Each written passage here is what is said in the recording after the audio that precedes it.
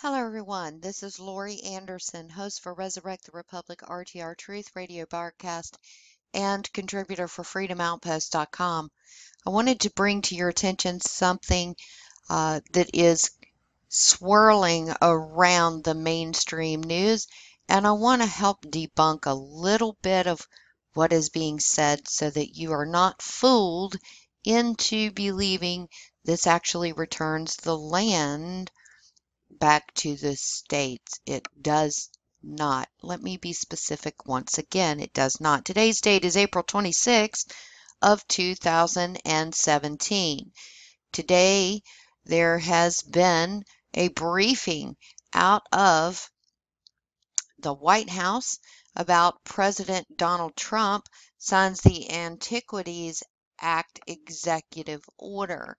What is that about? Well, I'm going to let you hear what has been said, and then we will dig into that and show you what it is really about.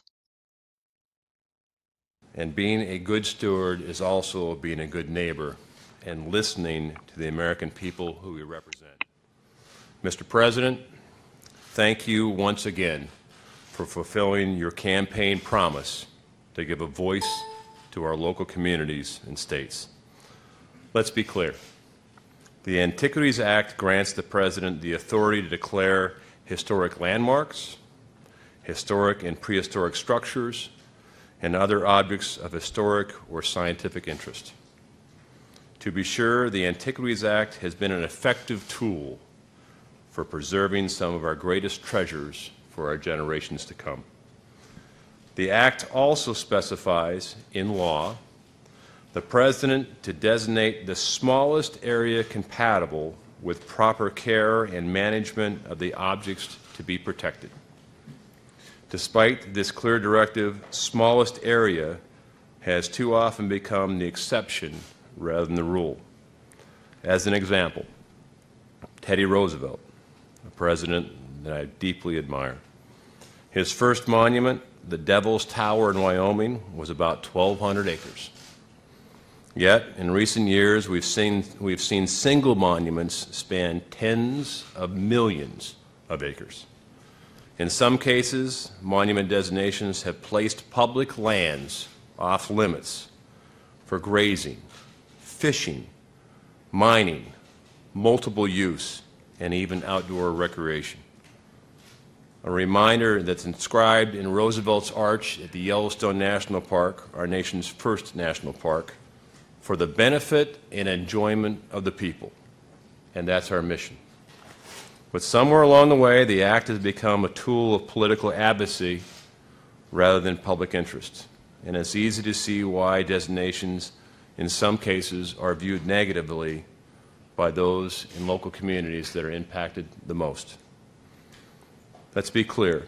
This executive order does not remove any monuments.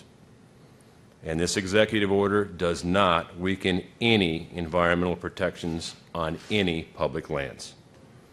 Under President Trump's leadership, I'm looking forward to working with and being an advocate for local, state, and tribal representation, and to review the designations and provide recommendations for action where appropriate.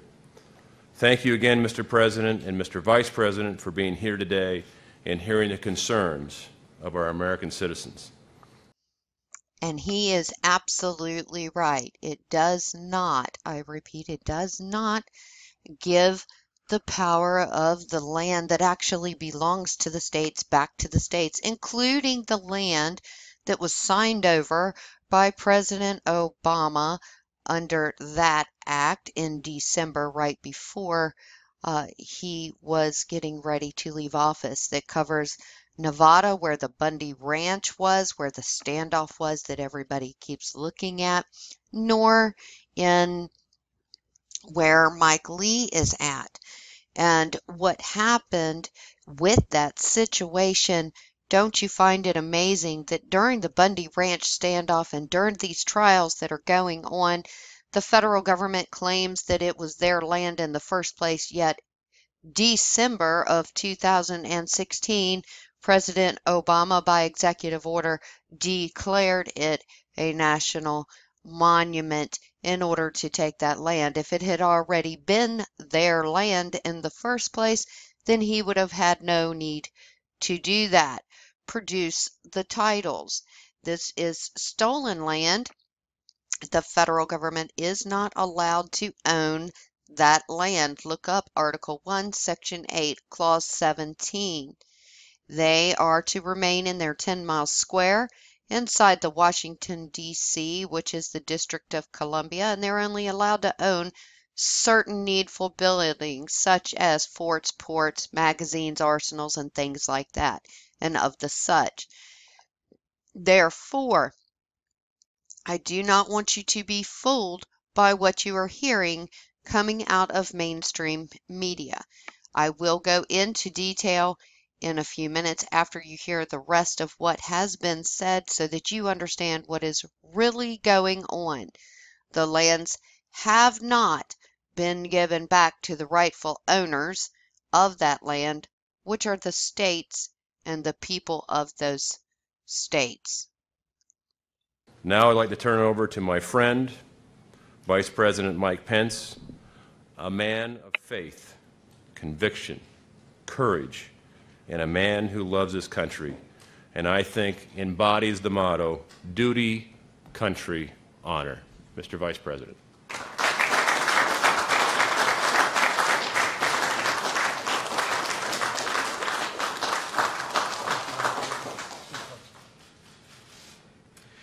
Thank you, Secretary Zinke, for that kind introduction, and to the governors and the senators, distinguished leaders who are gathered here today. I know I speak for all of them when I say thank you for stepping forward to serve our country at this important time. You are a true man of the West, and the country is fortunate to have someone of your experience and knowledge leading the Department of the Interior. So thank you very much. You know, it's the greatest privilege of my life to serve as Vice President to President Donald Trump. He is a man of his word. In nearly 100 days, President Trump has been delivering on the promises that he made to the American people, one after another. He assembled a world-class cabinet. He's been fighting for American jobs every single day, even since Election Day. He's put a renewed emphasis on American energy.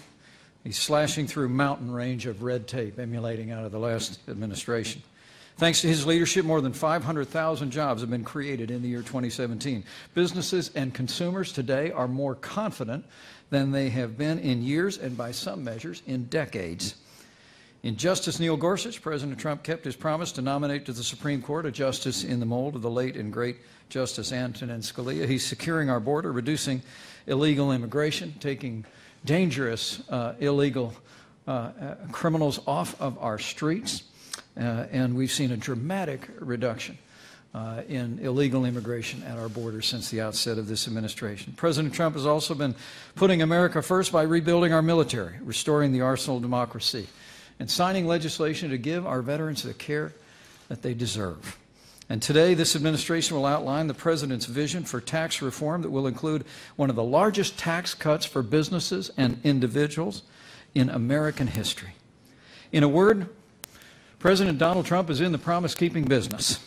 He's already signed 28 bills into law, 30 executive orders, and today the President is delivering on yet another promise to the American people. In just a few moments, President Trump will begin to undo one of the great federal overreaches of recent decades, the abuse of the Antiquities Act by politicians in Washington, D.C., to grab land and power at the American people's expense. So under his leadership, we're going to work with states to restore power to the people who have the best ability to protect our nation's natural, historic, and cultural treasures.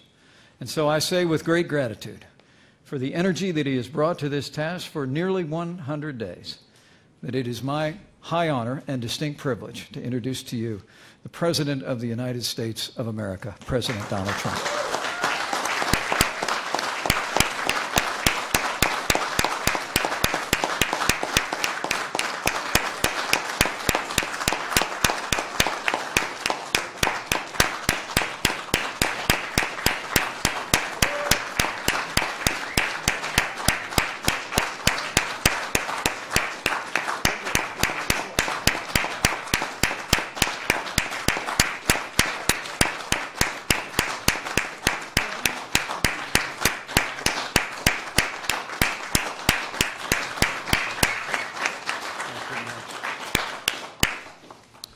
Thank you, Mike. He's been a great vice president, a great help, and everybody loves Mike Pence. So I just want to thank you for your service. It's been incredible.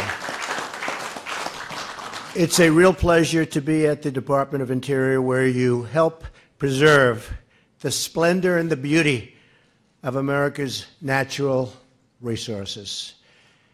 And I can tell you, the group that's in here right now, they're really doing the job. Right, Lisa? They're doing a good job? We're going to take care of Alaska, too. Don't worry about it. And they protect the ability of the people to access and utilize the land which truly belongs to them and belongs to all of us. Secretary Ryan Zinke is doing an incredible job, and he never overlooks the details. He's a detail person. Soon after he was confirmed, we had a snowstorm, big one, and he was out there on the steps of the Lincoln Memorial shoveling the snow all by himself.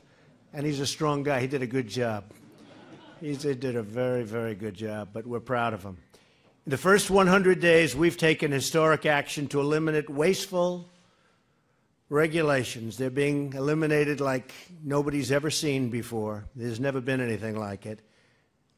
Sometimes I look at some of the things I'm signing, I say, maybe people won't like it, but I'm doing the right thing. And no regular politician's going to do. I don't know if you folks would do.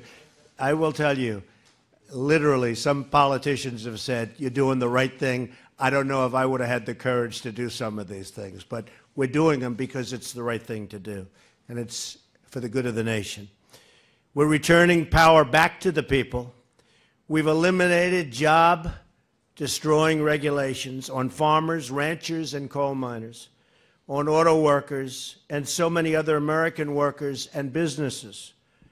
Today, I'm signing a new executive order to end another egregious abuse of federal power and to give that power back to the states and to the people where it belongs. The previous administration used a 100-year-old law known as the Antiquities Act to unilaterally put millions of acres of land and water under strict federal control. Have you heard about that? Eliminating the ability of the people who actually live in those states to decide how best to use that land. Today we are putting the states back in charge. It's a big thing. I'm pleased to be joined by so many members of Congress and governors who have been waiting for this moment, including Governor Herbert of Utah. Thank you. Thank you, Governor. Governor LePage of Maine, who, by the way, has lost a lot of weight. I knew him when he was heavy, and now I know him when he's thin, and I like him both ways, okay? Done a great job. Governor Calvo of Guam. Thank you. Governor Torres from the Northern Mariana Islands. Thank you. Thank you, Governor. I also want to recognize Senator Orrin Hatch, who, believe me, he's tough. He would call me and say, you got to do this. Is that right, Orrin? You didn't stop. He doesn't give up.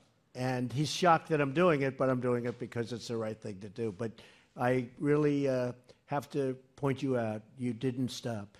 And Mike, the same thing. So many people feel, Mike Lee, so many people feel so strongly about this. And so I appreciate your support and your prodding and your never-ending prodding, I should say, because we're now getting something done that many people thought would never, ever get done. And I'm very proud to be doing it in honor of you guys. Okay? Thank you. Altogether, the previous administration bypassed the states to place over 265 million acres. That's a lot of land. Million acres, think of it. 265 million acres of land and water under federal control through the abuse of the monuments designation. That's larger than the entire state of Texas. In December of last year alone, the federal government asserted this power over 1.35 million acres of land in Utah, known as Bears Ears. I've heard a lot about Bears Ears, and I hear it's beautiful. Over the profound objections of the citizens of Utah. The Antiquities Act does not give the federal government unlimited power to lock up millions of acres of land and water, and it's time we ended this abusive practice. I've spoken with many state and local leaders, a number of them here today, who care very much about preserving our land and who are gravely concerned about this massive federal land grab.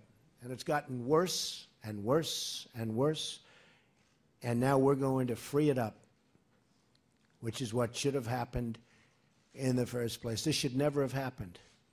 That's why today I'm signing this order and directing Secretary Zinke to end these abuses and return control to the people of Utah, the people of all of the states, the people of the United States. Every day we are going to continue pushing ahead with our reform agenda to put the American people back in charge of their government and their lives. And again, I want to congratulate the Secretary. I want to congratulate Orrin and Mike and all of the people that worked so hard on bringing it to this point. And tremendously positive things are going to happen on that incredible land, the likes of which there is nothing more beautiful anywhere in the world. But now tremendously positive things will happen. So I want to thank you. I want to thank everybody for being here. God bless you all, and God bless America. Thank you. Thank you very much. So I'll sign.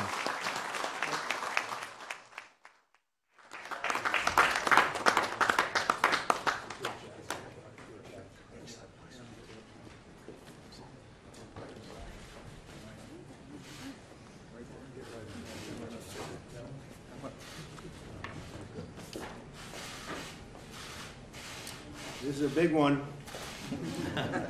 Sure is. You ready? I think you have to maybe give him the pen. What do you have? I'm with President, I'll tell you that.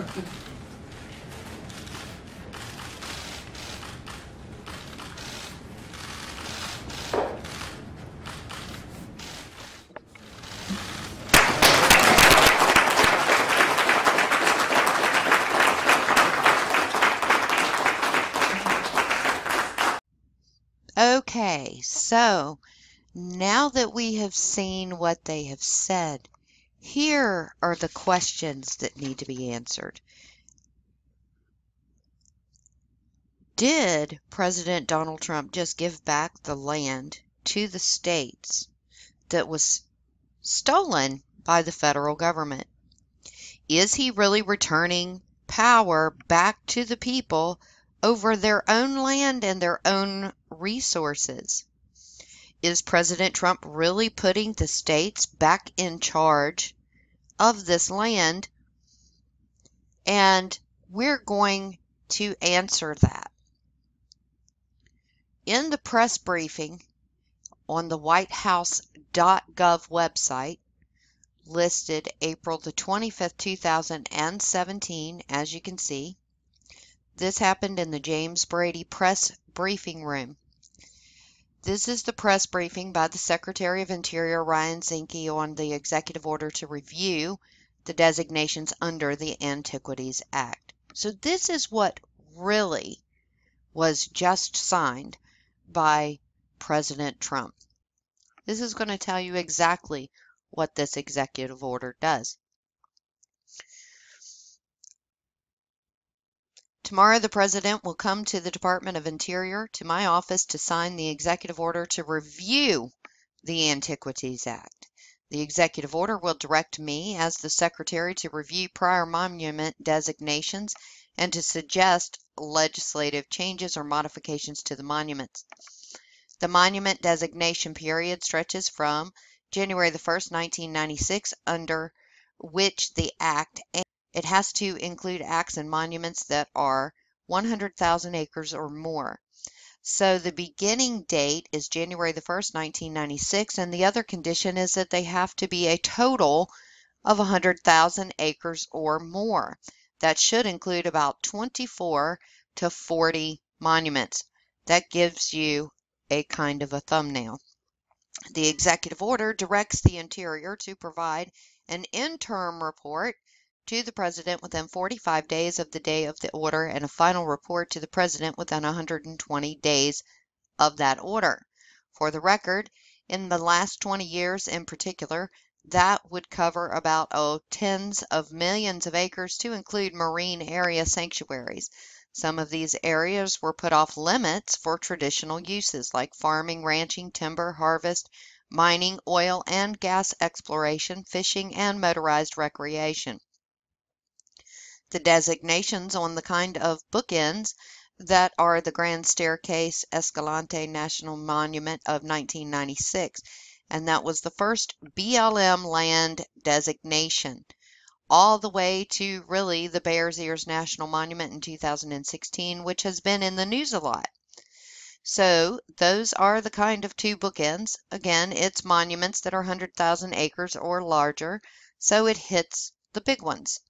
The President's authority on such matters is singular, so you know there is no requirement for public input before the designation of a monument, and there is no NEPA requirement.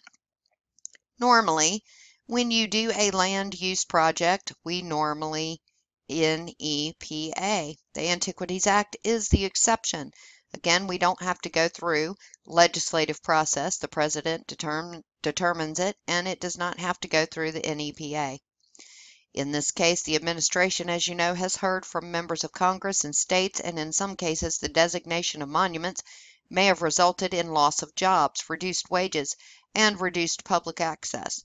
In this case of signed public land use, we feel that the public, the people that the monuments affect, should be considered. And that is why the President is asking for a review of the monuments designated in the last 20 years to see what changes, if any, improvements can be made and give states and local communities a meaningful voice in the process.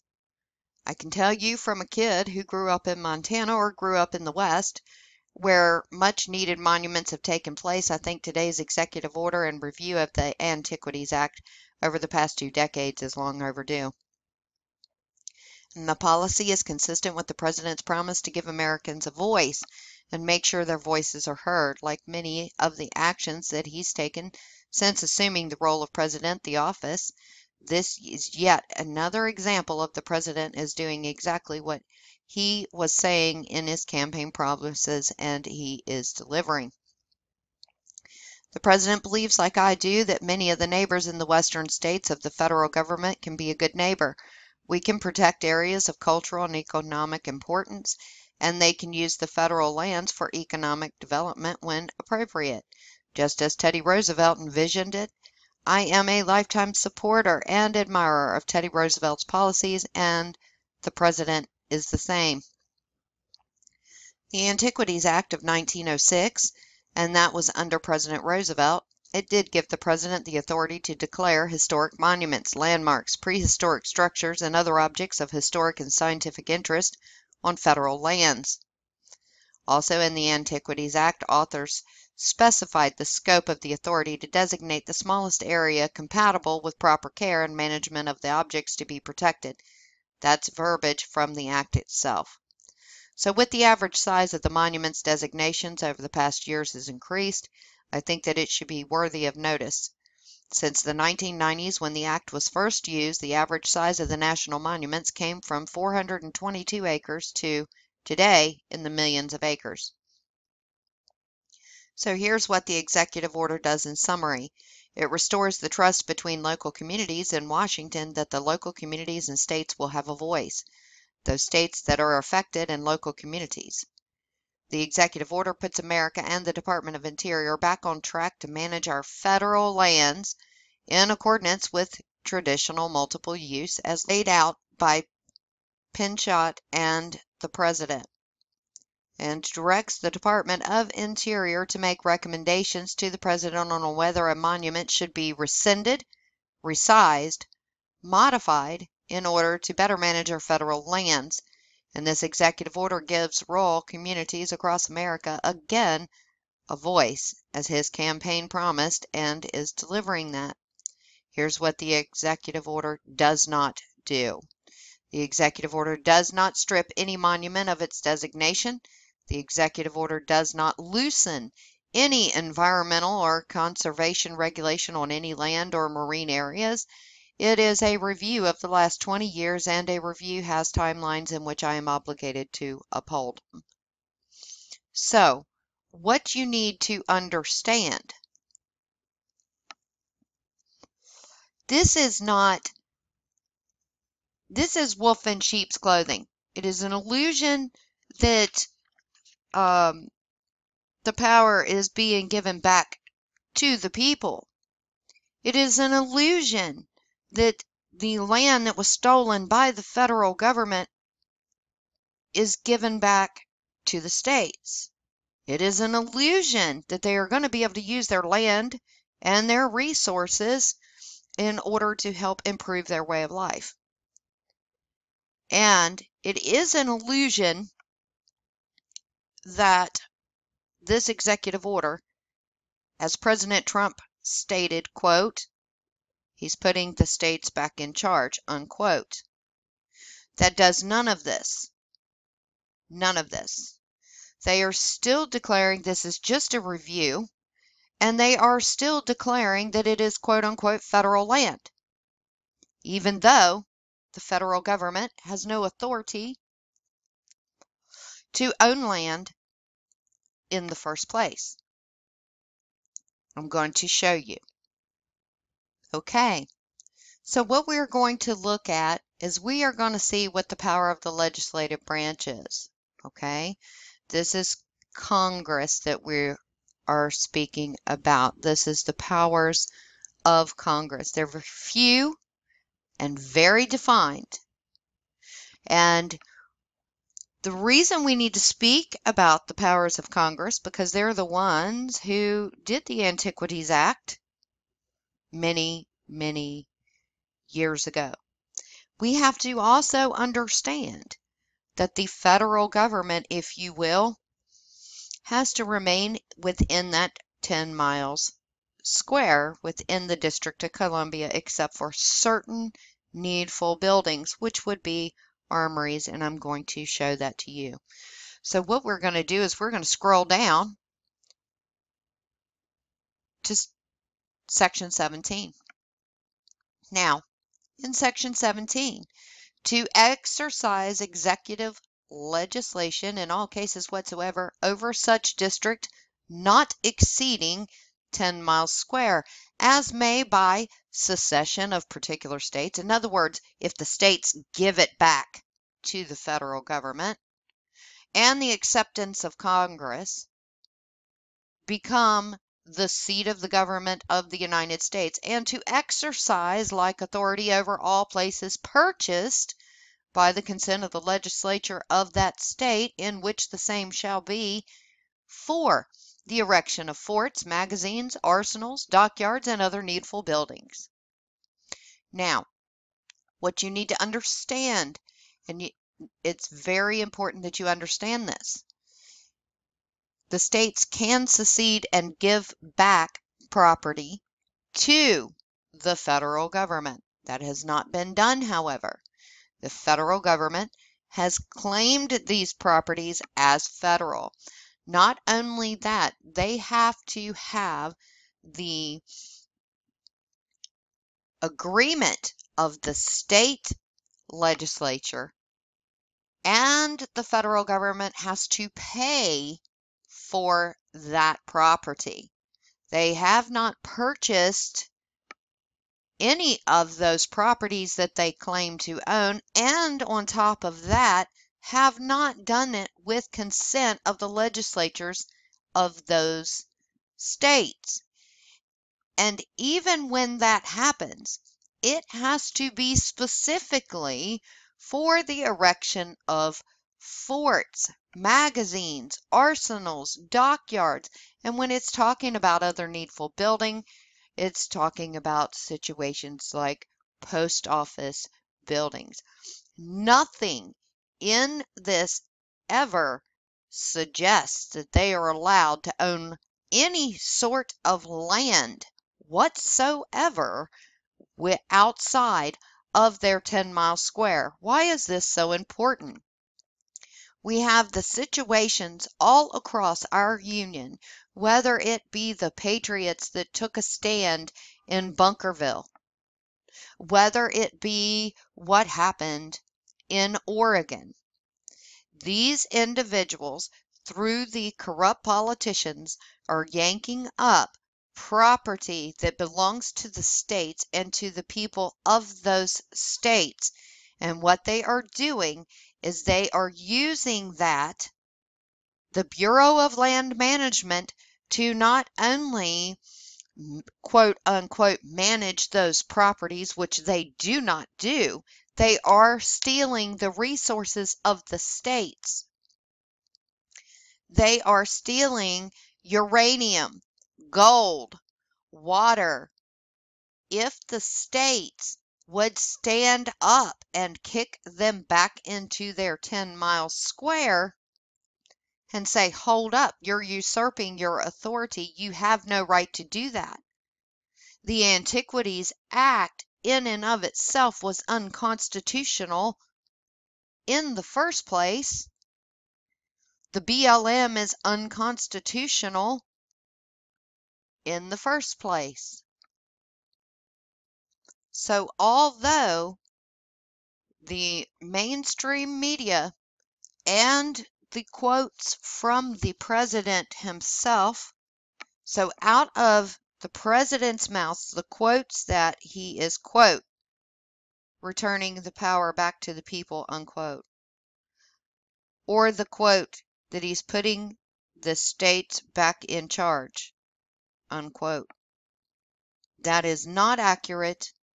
It is not true.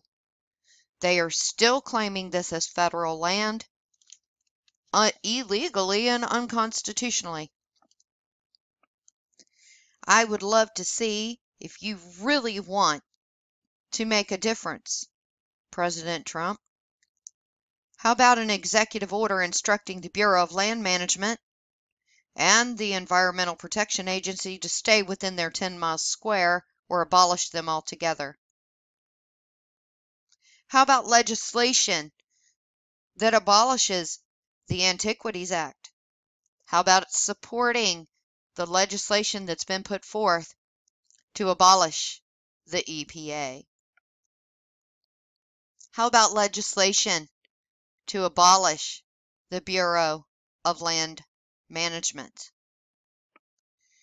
How about returning the 1.35 million acres in Utah that President Obama at the time signed an executive order declaring it a national monument, which is unconstitutional and illegal in the first place? Individuals need to really understand that by the stroke of a pen, these presidents, and I'm not referring to President Donald Trump at this point, I'm referring to previous presidents, and I am not talking about just President Obama. It has been going on for a very long time, over 100 years. But they have been stealing the land and the resources of each and every one of the people of the states that are free and sovereign nation states, part of our union, in order by writing on a sheet of paper and writing a signature that is no different than a king. President Trump, out of full respect, I respect and I thank you for at least signing an executive order and ordering the review of these monuments. But I ask you this, sir. if you truly want to give it back to the people and you truly want to be constitutional, then sign an executive order and give back every one of those quote unquote monuments. Give back every bit of the land that has been stolen by the signature of a man from the people. Because it was stolen under a letter and a signature of presidents that thought they were kings. If you're truly for the people, you can reverse exactly what they did with a simple letter giving it back to every one of the people of our union. So while I applaud your effort, President Trump, and it is a step in the right direction, I ask you and I pray that it comes upon your heart to do what is right and what is moral for the people of each and every state of our union. If you want to be constitutional, give back the land to the states, abolish the Bureau of Land Management, the EPA. There is no room for any type of attack upon our people. The states are in debt because they cannot use their own resources. And it is a proven fact the states and the people within those states take much better care of the land than any federal bureaucrat that seeks to only snatch up the land, to steal it from the people, to make it to where the people cannot use their resources, and to where they are kicked out of their states and pushed into that little box of that UN Agenda 21 to force people off the land and into the cities. I hope and pray, President Trump, that you will hear my words and you will understand. I say it with all sincerity. Thank you for at least beginning the review. But if you truly want to give it back to the people and you truly want to follow the Constitution, abolish all of those unlawful claims that the federal government claims to have that federal land. It's unconstitutional. It's unethical. It's illegal. And just because previous presidents signed their name to a sheet of paper doesn't make it so. Thank you. God bless each and every one of you. And as always, watch your backs. Check your facts. Semper Fidelis, and good night.